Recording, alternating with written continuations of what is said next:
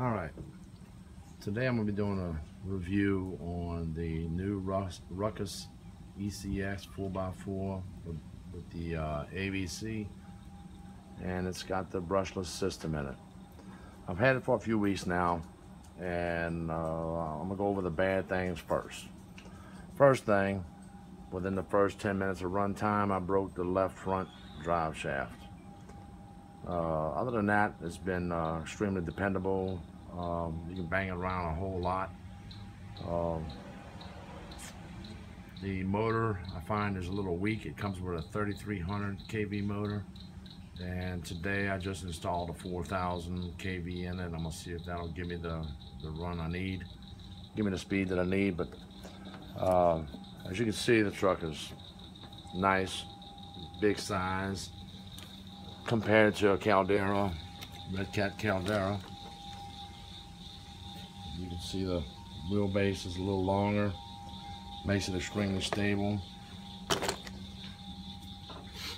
find the ABC is incredible.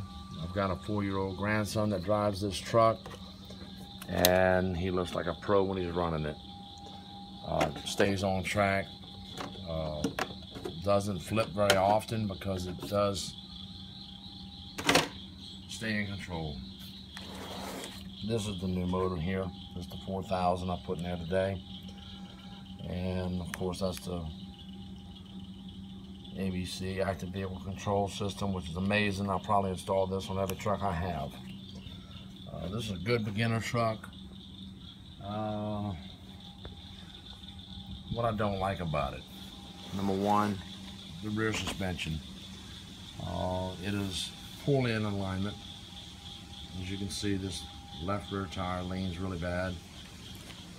The right one does also. Not such a bad thing, but there is no adjustment. Absolutely no way to adjust this thing. So you're stuck with poor alignment. Same thing on the front. Dog bones. There's no control. You can't control toe in, toe out. I was told that I can buy some trackless arms for it, and I can make some adjustments with it. However, same thing can't be said about the rear. There is nothing you can do about it. You're stuck. Again, what I really do like about this thing is the ABC, active vehicle control, and weakness is the motor. Body, got a very nice body on it, very strong, very rigid body. We haven't damaged it at all. We flipped it a few times, jumped it over quite a bit of things, and had some ugly landings, and it stands up. It's got great tires on it. I've actually swapped them out and put the Proline trenchers on it just for the heck of it, and find these tires perform extremely well with the system with the truck.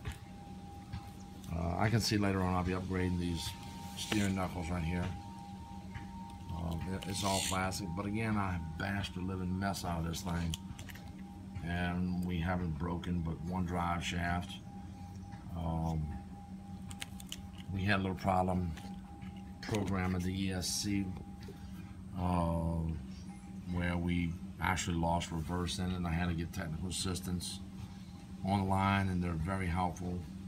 They'll spend as much time as humanly possible with you on the phone to help make sure you get it running properly, and that's what we did today. We got my reverse back, and it was just a programming issue. But Horizon Hybrids, they will help you out as much as humanly possible. I'm gonna run this thing today with this new motor.